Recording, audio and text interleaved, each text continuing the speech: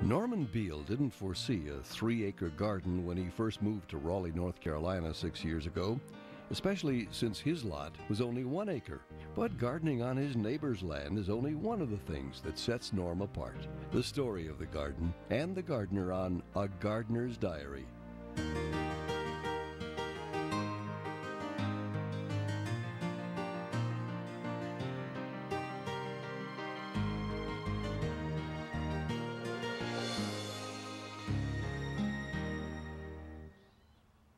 Norman Beal's garden in Raleigh, North Carolina overflows onto his neighbors' properties, and they don't mind a bit. But that's only part of the story. There's also his gardening outfit. His friends refer to it as the uniform. I'm known in the gardening circles around here as the man who wears the hat, because I have a sun problem and I always have to wear a hat and gloves when I go outside and long sleeves. Another thing is I like blue dress shirts and khaki pants, and that's the only thing I ever wear, whether working or socializing. The names of the different areas in this eclectic garden also set it apart. A tour through Norm's garden is like a trip around the world. There's the Lake District, named after the legendary landscape of Wordsworth and Beatrix Potter in northern England. The Steppes, a reference to the vast plains of Central Asia. There's even Mount Mitchell Nana. Nana is the botanical name used to identify dwarf varieties of plants. We're standing on the side of a pretty big hill at the very back of your property. Yes, this hill is the soil that was taken out of the lake when they dug it.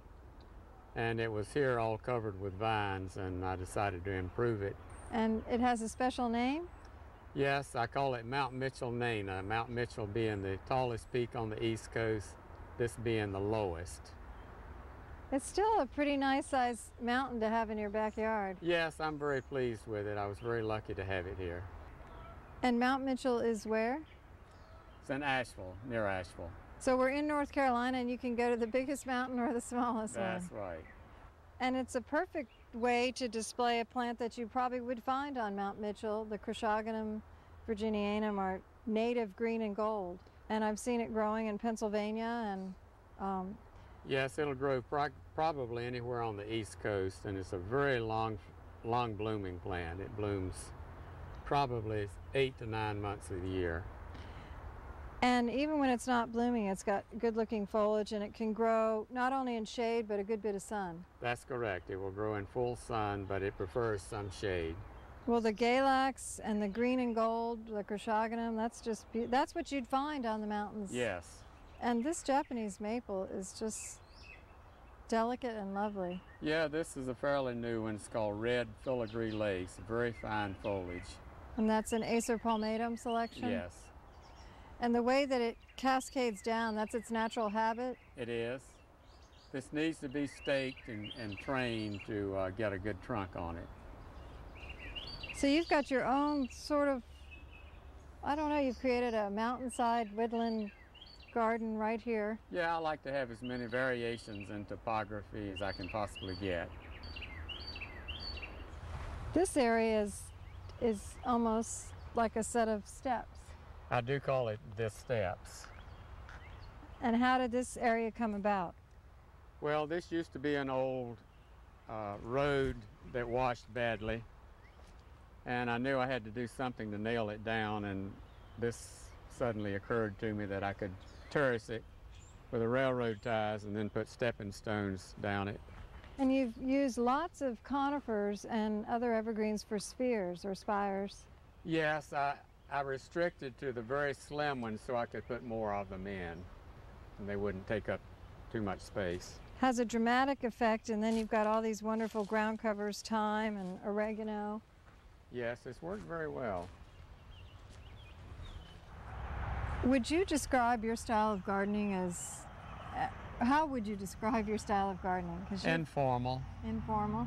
But you don't limit yourself to just trees and shrubs or herbaceous plants. You've got this lovely combination here with the barberry and penstemons and wallflower. How do you come up with your combinations? Well, I like everything in an informal arrangement. I don't like any straight lines. And I never worry about color combos when I plant. I just plant whatever I have or whatever I like. And I don't think anything ever clashes in nature. Well, you've come up with a good one here with this snapdragon, which has almost fiery looking blooms with orange and pink and red in them, and it plays off of that burgundy of the barberry. Yeah, well, that was just chance. I picked up a 6-pack of those in a nursery last fall. I liked the color. Plugged them in, forgot about them, and they died down and then came back this spring beautifully, and so I'm real pleased with the way they've done. I like the way you let plants grow together. You don't seem to mind. I like the way they intermingle like that and fill up the spaces.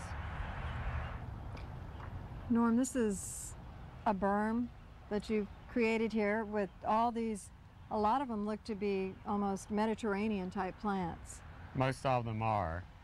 And this is just a load of concrete sand dumped here and sculpted into the shape that I wanted. And the plants are put in, and then I put about an inch of pea gravel, regular pea gravel on top, just for looks and to keep it from washing. And how long has this been here? 1 year. So some things have come back that have overwintered, or? Yes, most all of them came back. I lost maybe 2 or 3 over winter. So what was your inspiration for sand, pure sand? Just the fact that you couldn't grow them in regular soil? Yes, to get the perfect drainage that a lot of these plants need. And the iris are thriving. That apricot iris is particularly beautiful. This color is just lovely. Yes, that's one of the rebloomers called Amanda Irwin. That was put in a year ago as a single fan, and it reblooms throughout the season. So you, from one fan? Yes. Wow. So it's not only is it a rebloomer, it's vigorous. Much more vigorous than the regular iris. And that comes from, is that from breeding old-fashioned bearded iris? So Yes, that they have... yes. We have several breeders around the country that just deal exclusively in reblooming iris. A tremendous variety of plants thrive in Norman Beal's garden in Raleigh, North Carolina. Norm says he first got hooked on gardening when he helped out in his grandmother's garden at age 3. Later in life, he made it his career. My occupation was as a horticulturalist, and I was an extension agent for horticulture in Newport News, Virginia. And I retired and moved to Raleigh to be near the NC State Arboretum, which is the fount of so many new plants and so much horticultural lore. I've planted most of the trees on the property. I try to use small growing trees that won't get out of size, and ones with colored foliage, yellow foliage or red foliage. Weeping trees with sinuous stems and nicely cascading foliage, and as much variety as I could find in trees. Norm, we're in Raleigh, North Carolina, and it's springtime. How much land do you garden if you combine all the properties? About 3 acres. 3 acres. Mm-hmm. Where do you find time to maintain 3 acres of garden? Well, 24 hours a day seems to be just about adequate. So you don't sleep? Not very much. Well, that's an advantage for you. Yes. And one of your grand specimens right behind you is just, the foliage is so beautiful, and I'm keen on weeping trees. This looks like a good candidate for southern gardens. And this is a very good one for any southern gardens, and I would imagine it's hardy probably into zone 6 since it comes from a mountainous area of China.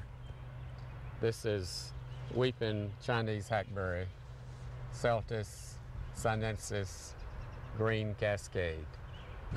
Nurseryman in Chapel Hill, who's Chinese, went back to China and found a weeping variety in an old temple and brought back some seeds, and this is one of the best seedlings, and they've named it Green Cascade. And it's quite nice throughout the season, shiny leaves, doesn't get any insects or disease problems, and turns gold in the fall. And how long has this specimen been here? 6 years from a rooted cutting. From a rooted cutting, so it wasn't very big. No, no, about a foot high, I guess. About a foot high. Yeah. Wow. Well, there are some hackberries I don't like, but I think this is one I would add to my own garden. Yes, the form of it I think is pretty spectacular. Celtis sinensis. Right. My 1 acre of land that I started with was rapidly planted, and then I started asking neighbors if I could plant this and that on just the occasional plant on their property. And they quickly caught the fever and finally said, yes, do anything you want over here. Well, he came and asked me one day, would I mind if he would develop the hill that was in this area, and I told him to go to it. He is an excellent neighbor. We're actually standing in your neighbor's front yard out by your very busy street. Correct.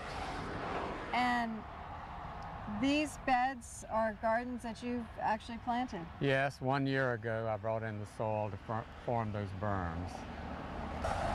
So what was the slope like before you brought the soil in? The shoulder of the road dropped off about 4 feet, and there was no room to park there, so I brought in 30 truckloads of soil to extend it out some to give some parking space up here for buses and cars.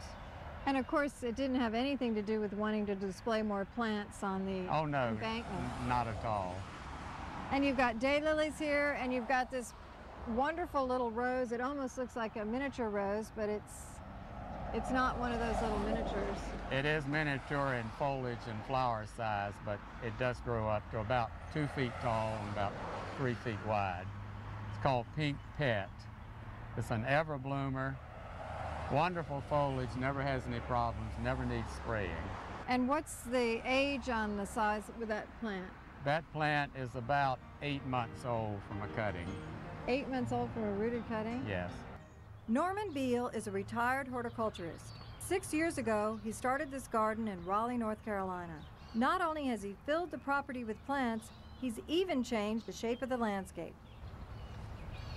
Norm, what I notice about your property is that it slopes down to this lake, and you have changed the contour with this dry stack wall, and then you've also got berms in certain areas. Yes, I had a lot of erosion problems here. There were big gullies throughout this hill, and I had to put in the dry stack and the berms to channel the water. And it's also a great way to display some of the herbaceous plants. Yes, I think berms display much better than a ground bed. And behind us is this wall of weeping plants with that variegated dogwood punctuating the end of the scene there. Yes, that happened by mistake. I didn't realize I was planting all those weepers together. It just happened to be a spot, and I had a weeper, and I wasn't looking what was around it, but it seemed to work out all right. And that variegated dogwood looks, I know that especially here in the South and in Raleigh and in Zone 7, we have hot, hot summers. And that color looks so vibrant. Will that fade as the... No, it will not. That's one called Daybreak, and it's the best one that I've found. It does very well in full sun, fast growing. Not a good bloomer, but you don't grow it for the bloom. I haven't had any problems with it, whatever. So it's Cornus Florida Daybreak. Yes. So it's a selection of our native dogwood. It is, and it grows much better than the green leaf one normally. And this is the Lake District? Are we in the Lake District We're yet? in the Lake District. And is this your property? No, this belongs to the golf course, which is just over behind us. So they have a lake, and you decided you'd like to add another lake for them? Yes, this is the little lake. This Dug it is, 6 years ago. and created an island in the center? Used the soil out of the lake to build the island, yes. Did you design and construct the arbor that's on your island as well?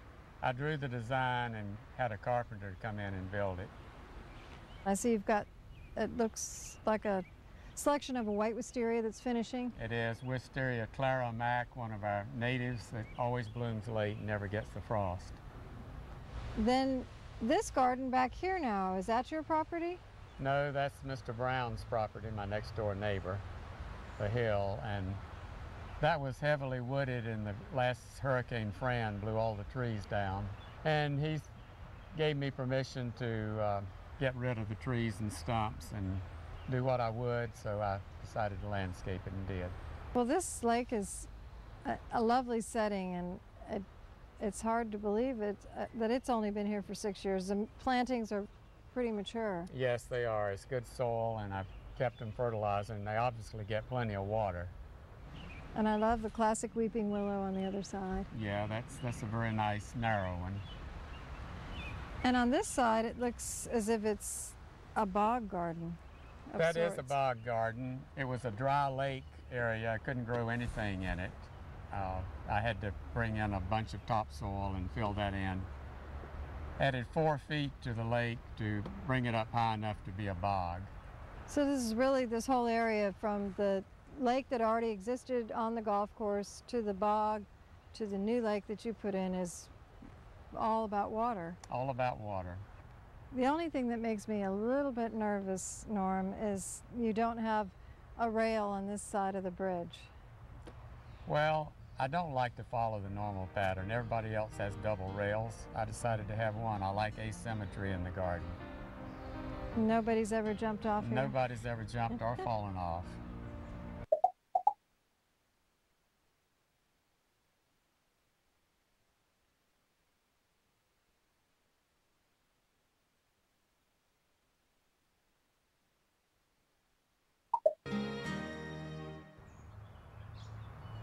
Norman Beal has no formal plan for his garden in Raleigh, North Carolina. He might be inspired by a certain collection of plants or even by a garden structure that catches his eye.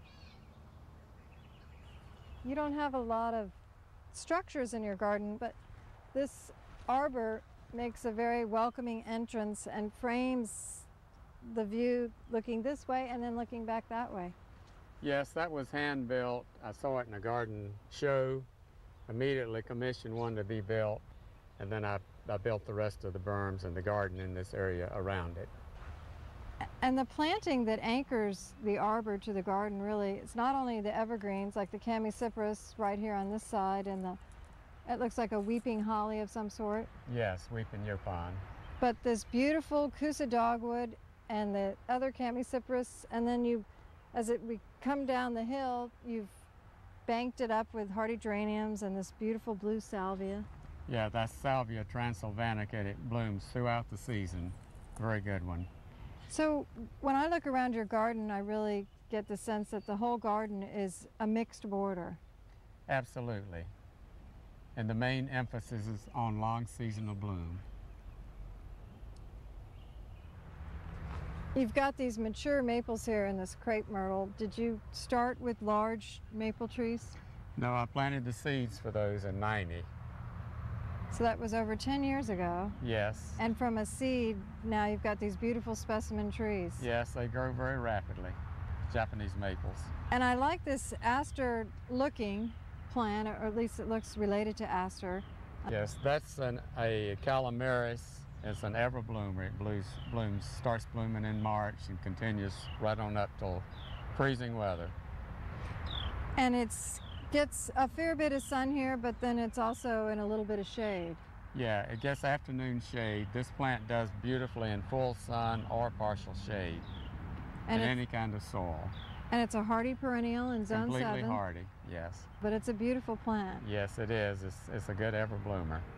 And you don't cut it back to get a second flush of bloom, it just No, continues to bloom. It just continues blooming on the, So no deadheading. no deadheading at all. One of the greatest rewards that I get from my garden is sharing it with friends, and also going out for early morning strolls on my own and seeing how fresh everything looks and hearing the bird song. It's just all very gratifying.